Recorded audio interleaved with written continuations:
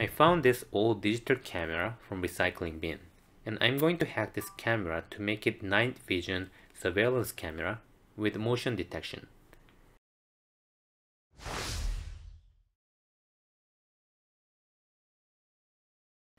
A lot of camera lens can actually see infrared spectral, which human eyes cannot see.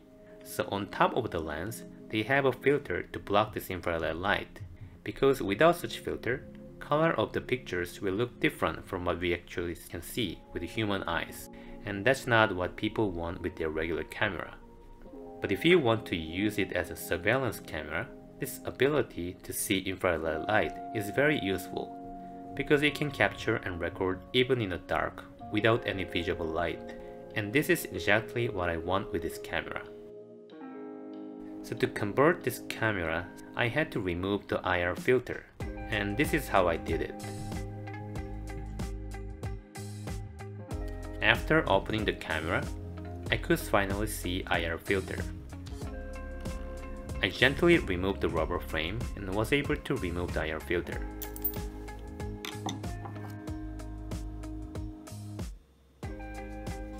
After that, I assembled it back.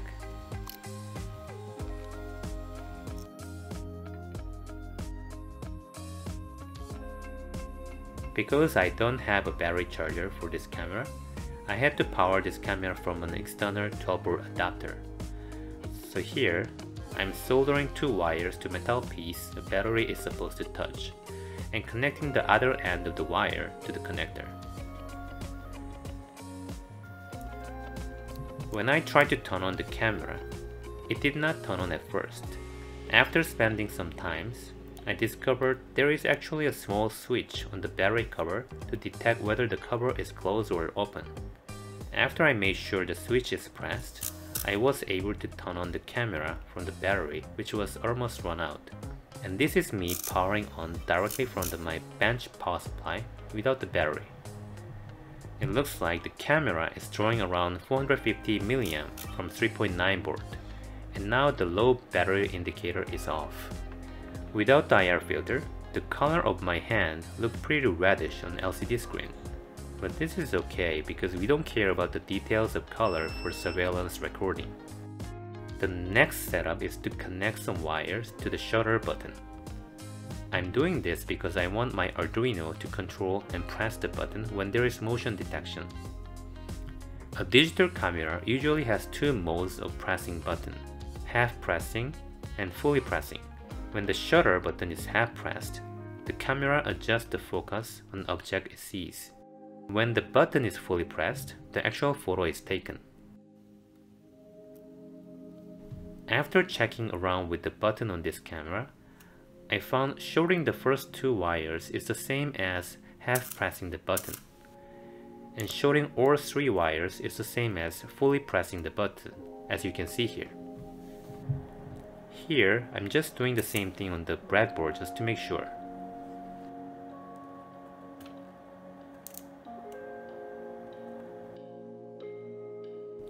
After figuring out the function of those wires connected to the button, I connect the wires to the optocoupler, which act like switches.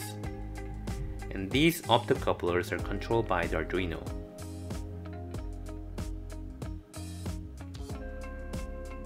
I also connected motion sensor to the Arduino, so when motion is detected, it can press the camera's shutter button to take a picture or record a video. As you can see, the Arduino is able to trigger the camera to take photo whenever there is a movement.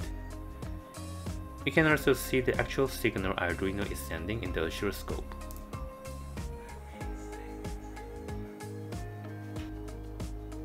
When the camera is in video mode, I also made Arduino to record 10-second video whenever there is any movement.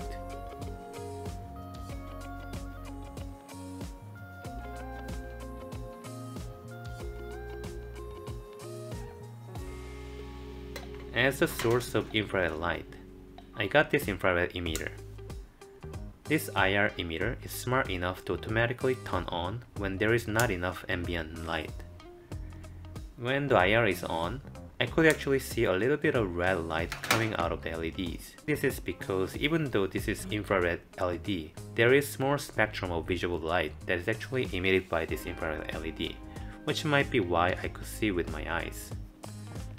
So this is my full setup for surveillance camera with motion detection. Here, I'm demonstrating the effect of the IR emitter. When I turn off IR emitter, even though the camera should see infrared, it doesn't display anything on the LCD, simply because there is no infrared light in the room. But as soon as I turn on the IR emitter, the camera can see the environment very well, even though I could not see anything at all with my eyes. I also tested motion detection. I activated motion detection with the Arduino. As soon as I step in to the front side of the motion sensor, the Arduino could trigger the camera to start recording 10-second video. And this is me pretending to be a thief and entering my apartment entrance door. As you can see, the camera could start recording as soon as I enter the door.